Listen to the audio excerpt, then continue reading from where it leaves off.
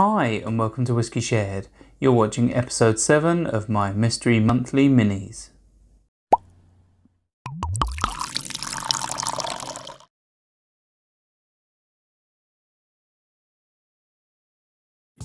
I'm Toby and you're watching Whisky Shared. Welcome to episode 7 of my Mystery Monthly Minis. If you've seen this series before, then you can skip straight forward to the tasting.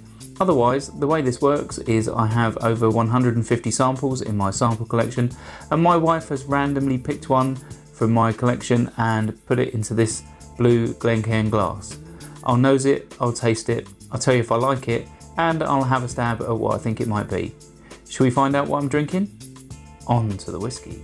Right, so let's start with the nose. Right, so this is interesting. It gives off like quite an earthy, yeasty, I was going to say peat, but I don't think it is. It's like really like malty and yeasty. It reminds me a little bit of the Dartmoor English whiskey, but I'm pretty certain I haven't got any of those in my collection other than full bottles. There's a sweetness there like icing sugar, possibly a fruitiness, maybe a wine finish. I can't be certain at this stage. Maybe like a hint of apple, but it does smell nice and sweet, and I don't know, I'm sometimes a fan of that yeasty note, but sometimes it can be strong on the nose and light on the palate, and sometimes it can be light on the nose and strong on the palate. This has got a fairly decent sort of weight to that yeastiness. But actually, I think as this whiskey is starting to breathe, or maybe as my nose is acclimatising to it, it's becoming less and less. Let's try it on the palate.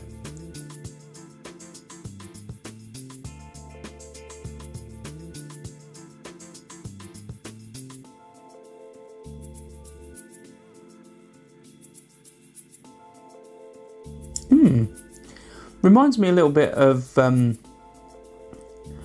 independent bottling of Craigellachie. I've tried a couple in the past and it's got that similar sort of note. It's quite sweet, a little bit tropical fruit. There's that yeastiness, but that yeastiness isn't very strong on the palate with this. But it's yeah, it's quite nice. I'm liking this. Let's have another sip.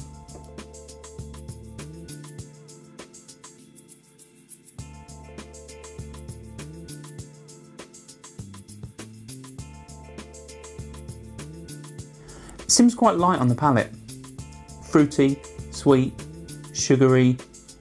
That yeastiness, as I said, isn't very strong. There's a little bit of heat, a little bit of charred wood, but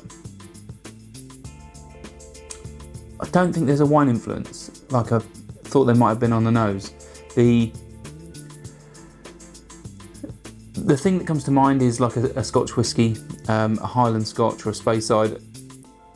Not certain it is a Craigellachie, but it has some similar notes. It is quite nice. I think the sweetness works really well with that yeasty, earthy note, and yeah, in terms of finish, it's quite light. Doesn't last very long. There's not much heat, not much pepper, not even much dry wood. Really is light on the finish, but it's in terms of ABV maybe 43, push I'd say 46. I'd be surprised if it's any higher than that, but yeah, possibly a Highland or Speyside Scotch, but other than that, and other than the fact it's quite nice, I'm not really sure, but it's definitely quite interesting and reminds me of some similar notes I pick up on other whiskies. Should we find out what's in my glass? Okay, so maybe there was a wine influence because it's Tamnavulin red wine cask edition. It's 40% ABV and it was sent to me by Alan McLoughlin.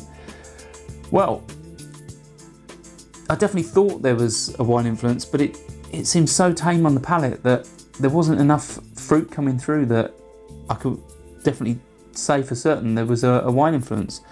Tamnavulin, I think I've only had one Tamnavulin before, and that was a sherry cask, which was quite pleasant. Wasn't anything stunning, but it was nice enough. And the ABV of this is obviously a 40%, so I did say it was quite light, and I was right.